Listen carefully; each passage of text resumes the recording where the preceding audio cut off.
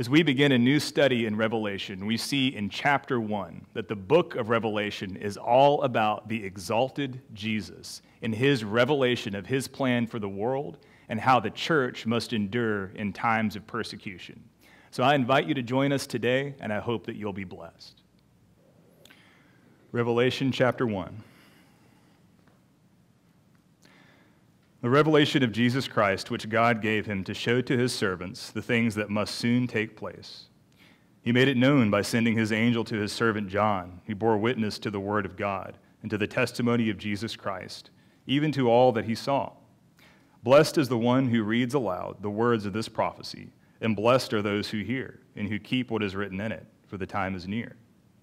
John, to the 7 churches that are in Asia, grace to you and peace from him who is and who was and who is to come, and from the 7 spirits who are before his throne, and from Jesus Christ, the faithful witness, the firstborn of the dead, and the ruler of kings on earth. To him who loves us and has freed us from our sins by his blood, and made us a kingdom, priests to his God and Father. To him be glory and dominion forever and ever. Amen.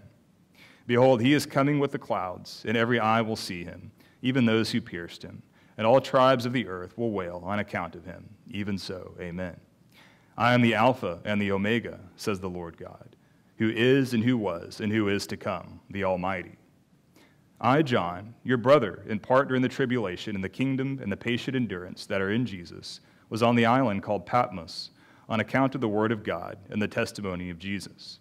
I was in the Spirit on the Lord's day, and I heard behind me a voice like a trumpet saying, write what you see in a book and send it to the 7 churches, to Ephesus and to Smyrna and to Pergamum and to Thyatira and to Sardis and to Philadelphia and to Laodicea.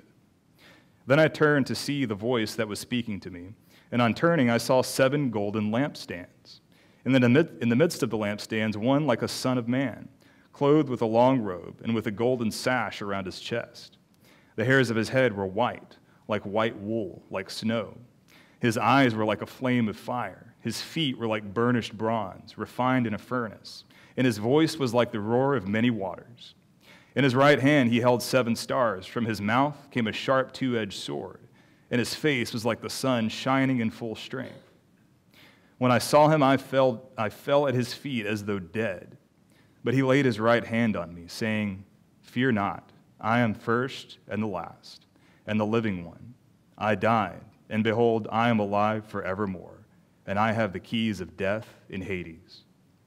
Write therefore the things that you have seen, those that are to take place after this. As for the mystery of the 7 stars that you saw in my right hand, and the 7 golden lampstands, the 7 stars are the angels of the 7 churches, and the 7 lampstands are the 7 churches. This is the word of the Lord. Allow me to go to the Lord before we begin. Father God, I pray that you would guide our time here today. I pray that we would take from your word what you would have us to, that this would not simply be information, but that it would be transformational. Guide us throughout this series, Lord. Help us to stay faithful to your word. We pray this in Jesus' name. Amen.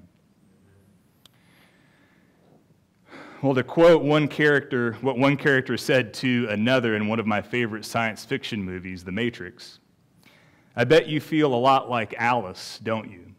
Tumbling down the rabbit hole. Well, most of us are familiar with the fairy tale Alice in Wonderland. Even if you don't recall all the details, you probably remember that it's about a little girl named Alice who follows a white rabbit into a rabbit hole.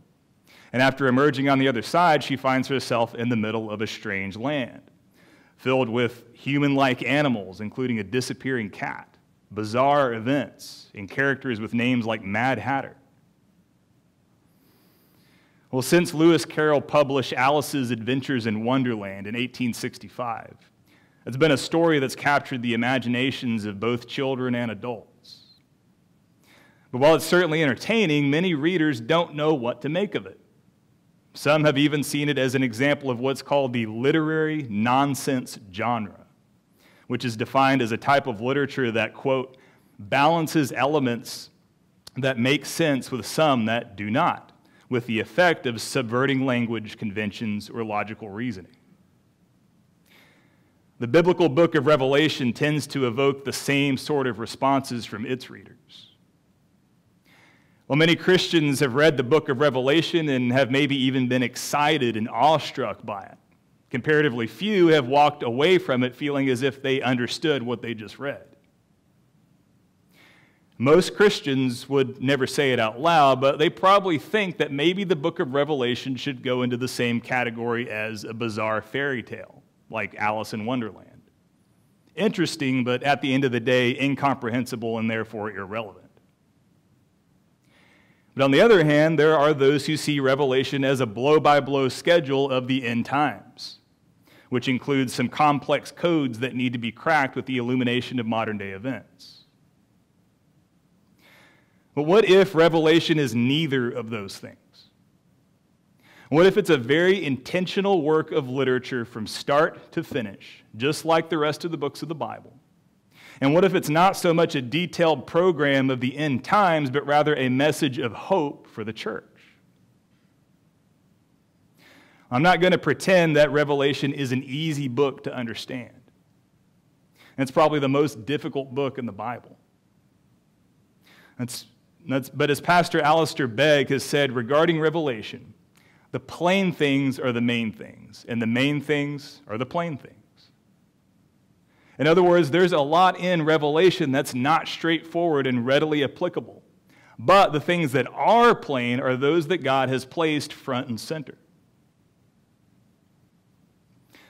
The book of Revelation is about the unveiling of the exalted Jesus and his plan for the world, so that our trust and hope in him would be strengthened. And that's a paragraph that I'm going to repeat throughout this series. Even if we don't understand all of the strange images and symbols throughout the book, we'll be all right as long as we stick to the main point, as long as we keep the person and purposes of Jesus front and center. So what I want to do today in today's message is to answer 4 primary questions about the book of Revelation. Number 1, what kind of writing is Revelation? Number 2, how should we read Revelation? Number 3, who is the focal point of Revelation? And number 4, why was Revelation written? So number 1, what kind of writing is Revelation? Well, probably more so than any other book of the Bible, knowing what kind of genre Revelation belongs to will help us to get off to a good start. Remember that a genre is a category of artistic composition. We're all familiar with the various genres of music. There's country and R&B and jazz and hip-hop. Or with the genres of movies, comedy, action, drama, sci-fi. And of course, the genres of literature like poetry, short stories, memoirs, novels, essays. And when we come to the study of Scripture, there are very particular genres that we need to pay attention to if we're going to read the books of the Bible the way they were meant to be read. You don't sit down and start reading a poem as if it were a novel and vice versa. No, you first identify what it is you're about to read. Then you go to that work of literature with a certain set of expectations that help you to understand and appreciate what you're reading. The entire Bible is God's Word, which means that God is its ultimate author. But God has allowed His Word to be recorded by human authors who wrote what they received from Him in the form of the accepted genres of their time. The book of Revelation is a combination of 3 biblical genres. If you're a note taker, you might want to take these down. And we can actually see what those are within the first 4 verses. And we'll look at these in reverse order. So starting with verse 4. John, to the 7 churches that are in Asia, grace to you and peace from him who is and who was and who is to come. So right away, this clues us into the fact that Revelation is a letter that was to be sent to 7 churches. Ancient letters were written with standard openings and closings, much like the letters of Paul. So this one's no different. We find our next genre indicator in verse 3. Blessed is the one who reads aloud the words of this prophecy. So John is letting us know that much of the content of this letter to the churches is going to be within the genre of prophecy. Now we have to be careful here because much of the time when we hear the word prophecy, our minds immediately go to the image of a person predicting future events in a sort of Nostradamus type way. And while that is a large part of what biblical prophecy is, we need to remember that prophecy is not just predictions about the future, but also God's mediator saying, "Thus saith the Lord." Just like his Old Testament predecessors, John, throughout Revelation, exhorts his readers to be obedient. He warns the disobedient of coming judgment and reminds everyone about the character of God. That's the standard fare of the prophets. So we see the third indicator of Revelation's genre in the first line of the very first verse. It says, "The revelation of Jesus Christ, which God gave him to show to his servants the things that must soon take place." Now, the English word revelation is a translation of the Greek word apokalypsis, from which we get our word apocalypse. When we hear the word apocalypse or apocalyptic in our context, it's often associated with the end of the world or the events of the end times. But the basic meaning of the word apocalypse is an unveiling or a disclosure of something. In the Bible, it's often used to describe a mystery that had once been hidden but is now being revealed. So verse 1 could just as easily read the unveiling of Jesus Christ. Some translations simply maintain the word apocalypse, and they titled the book The Apocalypse of John. So Revelation can be classified under the category of apocalyptic. Bible scholars Scott Duvall and Daniel Hayes define the genre of apocalyptic as, quote, "a group of writings that include a divine revelation, usually through a heavenly intermediary, to some well-known figure, in which God promises to intervene in human history and overthrow evil empires and establish his kingdom." Most scholars believe that apocalyptic grew out of Hebrew prophecy and actually represents an intensified form of prophecy written during a time of crisis. So putting all of that together, the book of Revelation is a prophetic apocalyptic letter, which tells us right away that this is a very unique book within its own context. Yet it's also one that we can approach with certain expectations. Who is the author of this apocalyptic letter? Well, we've already seen that it's a man named John. And this is traditionally understood to be the John, the beloved disciple John, the same John that wrote the fourth gospel. Now, there are some modern scholars who dispute that, but I can say for myself that after spending lots of time studying the Gospel of John for the previous series, and now spending lots of time studying Revelation, it seems very apparent that both books have the same author. The genre of Revelation is obviously much different from John's gospel. But as you read, you'll pick up on various words and phrases that the Apostle John likes to use. And you'll see his overall themes are much the same in both books. So just as Luke penned both his gospel, then afterward the book of Acts, we can reasonably believe that John penned his gospel, then afterward, perhaps as a much older man, he penned Revelation. So one of the things that will help us the most as we approach Revelation is knowing the context within which its writing took place. Just like every other book of the New Testament, Revelation was written in the 1st century, anywhere from 30 to 60 years after Jesus' death, resurrection, and ascension. That means that by the time of its writing, the Christian church had become firmly established in the Mediterranean world, and perhaps even further out than that. But while the church was rapidly expanding, the persecution of the church was becoming more and more of an issue. Christians were first persecuted by the Jews, but as time went on, they would be in the crosshairs of the Roman Empire. By that time in history, Rome was forcing all of its subjects, which included Christians, to pledge allegiance to the emperor and even worship him as a god. The Roman authorities actually created images of the emperor that people would be forced to bow down in front of. Therefore, many believers were forced to make the tough decision of whether to bow the knee to Caesar and effectively engage in idol worship, or to refuse and risk imprisonment or exile or even death.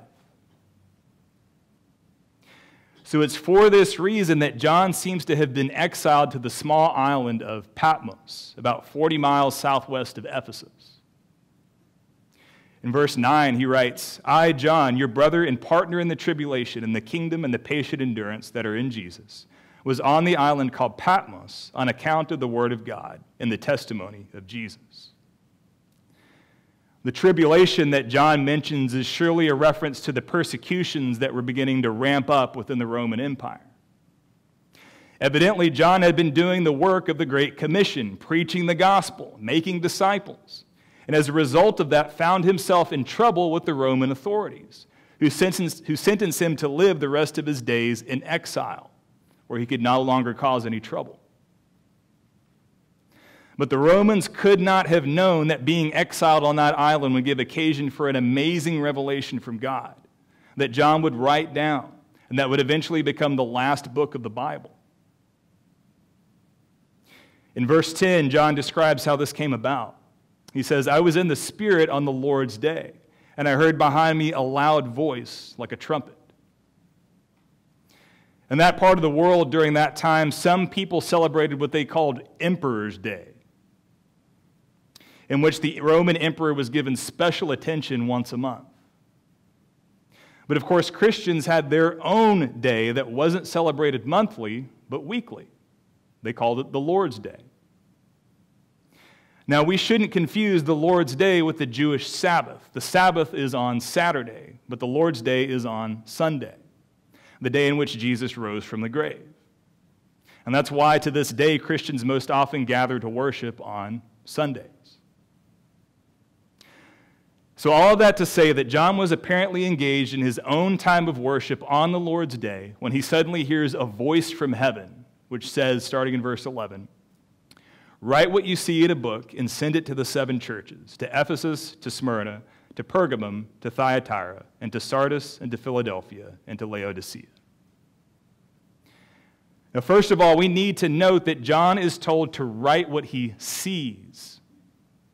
We're told at the beginning of this book that what follows is going to be mostly composed of a series of visions that John receives from God.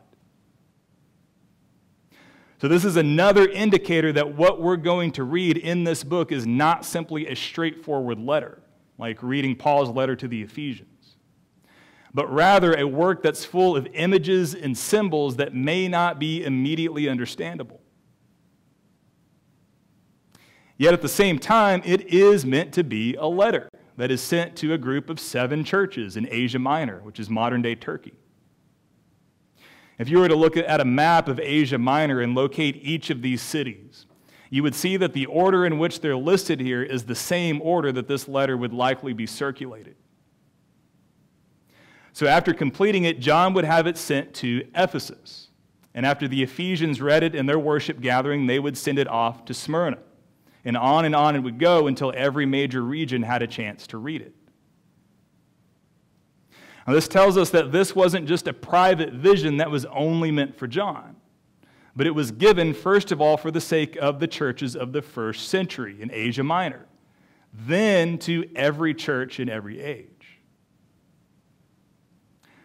So to sum up what the book of Revelation is, it is a prophetic, apocalyptic letter written by John the Apostle to 7 first-century churches, as well as to the universal church.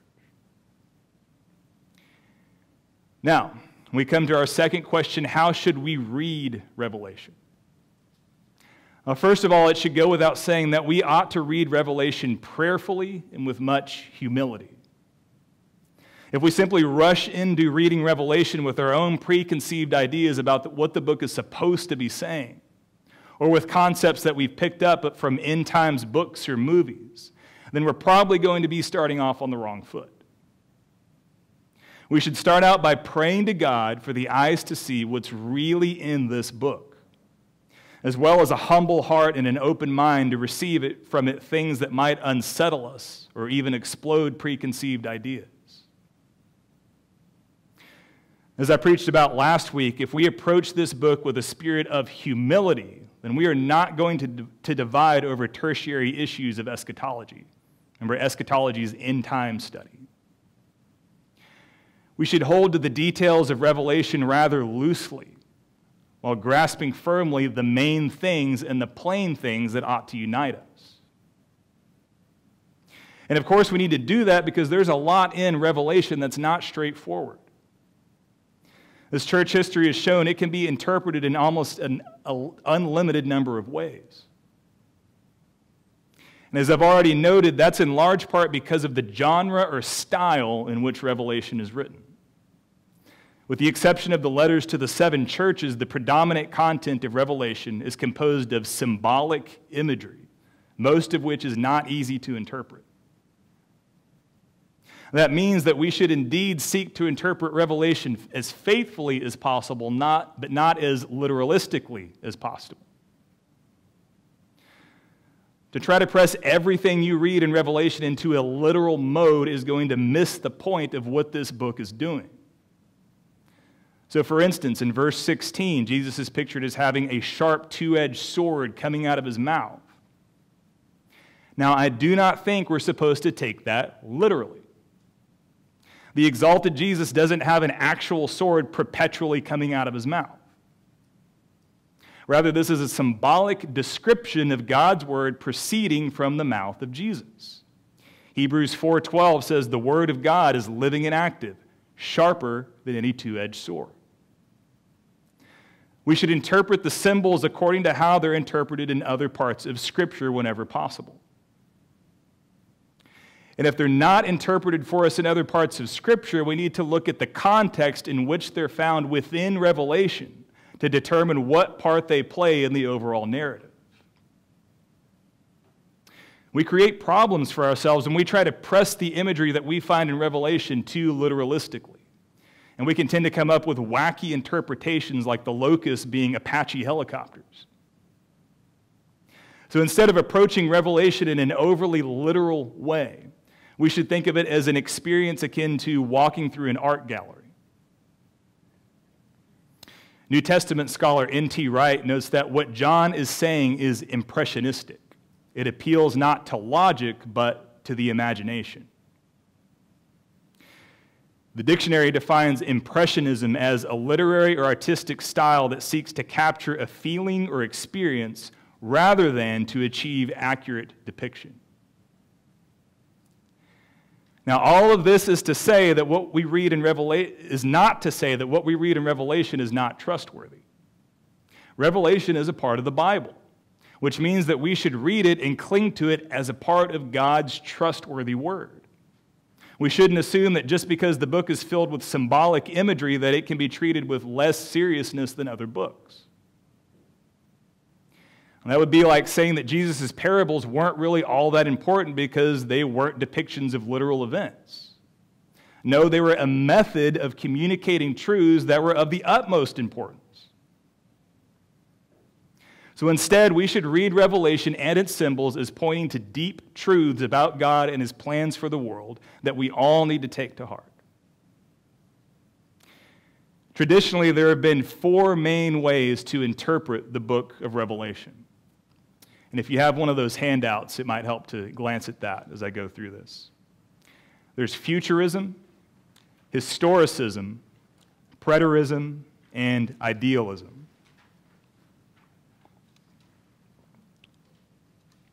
And I'll briefly explain each one of those. Starting with futurism. So futurism is what it sounds like. It holds that the events of Revelation primarily take place in the future, typically in the time period just before Jesus' return. Therefore, the book is composed of yet-to-be-fulfilled prophecies. And this is the most popular way of reading Revelation, and the approach that probably all of us are most familiar with. Next is historicism. Historicism views the events of Revelation as unfolding over the course of church history.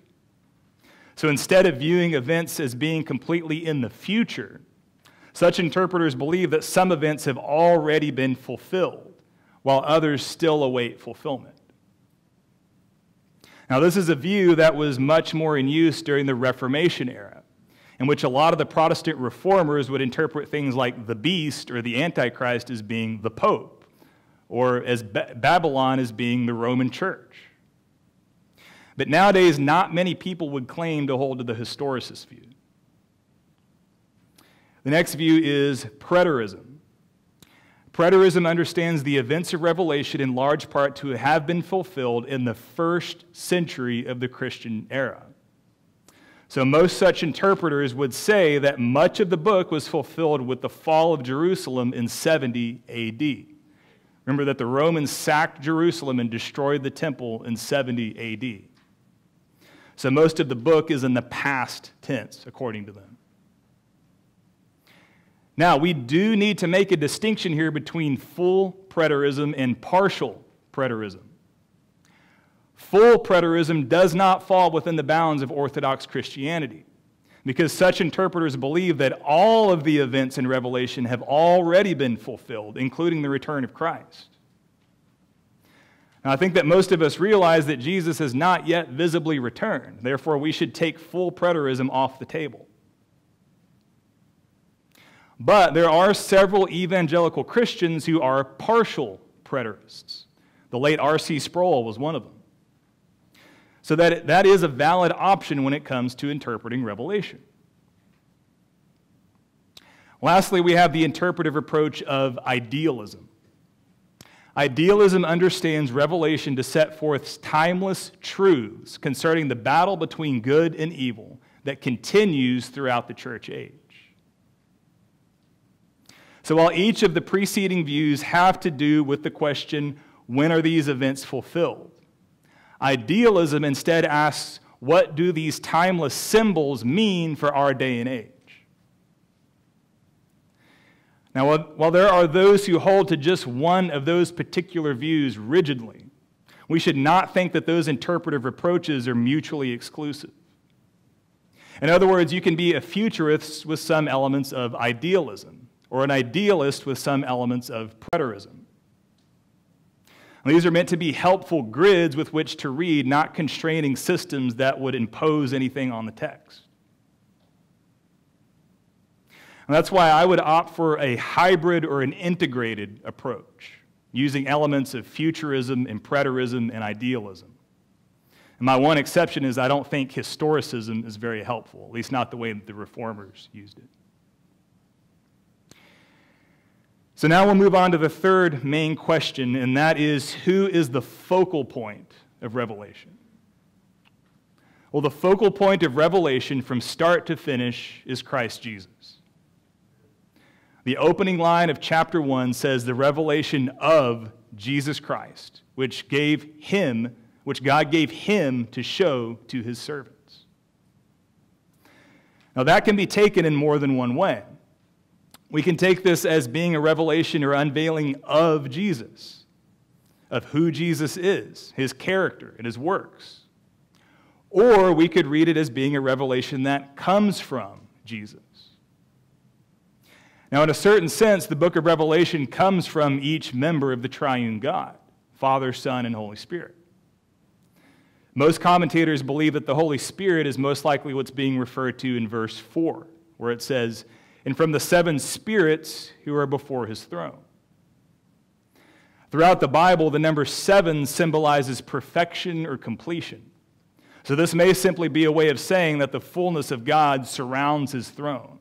It's not saying that the Holy Spirit is divided into 7. But as we see when we keep reading, the second person of the Trinity, Jesus, becomes the main focus. So just as with the rest of Scripture, everything we read in this book should, in one way or another, lead us back to Jesus. We learned a lot about Jesus when we worked our way through the Gospel of John. But in this book, we get to see a different side of Jesus that we don't get to see in the Gospels. And what we read about him here in the first chapter is a good indicator of that. Instead of the mostly meek and mild Jesus that we meet in the Gospels, here we get to see Jesus in the fullness of his glory, not only truly man, but truly God. In systematic theology, the character and work of Jesus has traditionally been described in terms of his threefold office as prophet, priest, and king. And we can see Jesus fulfilling each one of these offices right here in chapter 1. Throughout this chapter, we can see Jesus as a prophet, proclaiming the words of God and speaking to the people of God, in this case through an intermediary. We can also see him in his role as priest. Starting in verse 12, we read, "Then I turned to see the voice that was speaking to me, and on turning I saw 7 golden lampstands, and in the midst of the lampstands one like a son of man, clothed with a long robe and with a golden sash around his chest." The clothing that's described here is the clothing of a high priest. The high priest of Israel would wear a long robe with a sash. And when he wore those garments, he would make sacrifices for the sins of the people. But Jesus is showing himself to be the ultimate high priest, the one who atoned for the sins of those who would trust in him by his own blood. And we see that in part of verse 5. So Jesus is revealed here in the opening chapter as the ultimate prophet, the ultimate priest, and especially as the ultimate king. Backing up to verse 5, we read, "And from Jesus Christ, the faithful witness, the firstborn of the dead," it's a reference to his resurrection, "and the ruler of the kings on earth, to him who loves us and has freed us from our sins by his blood and made us a kingdom, priest to his God and Father. To him be glory and dominion forever and ever." So we see here that Jesus is not only a king, but he is the King of kings. Even now, he rules over the kings and presidents and prime ministers of the earth. And through his sacrificial blood, he has made us, his church, into a kingdom of priests. We are God's representatives of reconciliation to the rest of the world. We are ambassadors of a powerful and just and merciful king. And we who trust in Jesus even now are members of a kingdom without end. But Revelation goes even further in its description of Jesus. Verse 8, "I am the Alpha and the Omega, says the Lord God, who is and who was and who is to come, the Almighty." Alpha and Omega are the first and last letters of the Greek alphabet. This means that Jesus encompasses all things. There's nothing outside of his control or sovereignty. And as the second part of that verse says, he always has been and always will be. He is eternal because he is God. And this sounds a lot like the description of Jesus that Paul gives us in Colossians 1. Paul writes, "He is the image of the invisible God, the firstborn of all creation. For by him all things were created, in heaven and on earth, visible and invisible, whether thrones or dominions or rulers or authorities. All things were created through him and for him. And he is before all things, and in him all things hold together. And he is the head of the body, the church. He is the beginning, the firstborn from the dead, that in everything he might be preeminent. For in him all the fullness of God was pleased to dwell, and through him to reconcile to himself all things, whether on earth or in heaven, making peace by the blood of his cross." Now, it's scripture passages like that cause us to stop in our tracks and marvel at how glorious and awesome Jesus is. Jesus is infinitely more than just a good human being with some good ideas. He is the Alpha and the Omega. He is King of kings and Lord of lords. He is the firstborn of the dead. He is Almighty God. So as God, Jesus is sovereign over all things. And all things especially includes the church. And that's what we see in the first vision to John. After the dazzling description of Jesus in verses 14 and 15, which, by the way, should be read symbolically, we read this in verse 16. "In his right hand he held 7 stars from From his mouth came a sharp two-edged sword, and his face was like the sun, shining in full strength. Then in verse 20, Jesus gives us an explanation of these symbols. As for the mystery of the 7 stars that you saw on my right hand and the 7 golden lampstands, the 7 stars are the angels of the 7 churches, and the 7 lampstands are the 7 churches. So Jesus informs us that the lampstands symbolize the 7 churches that John is writing to. And remember where Jesus is standing when he first gives this vision to John.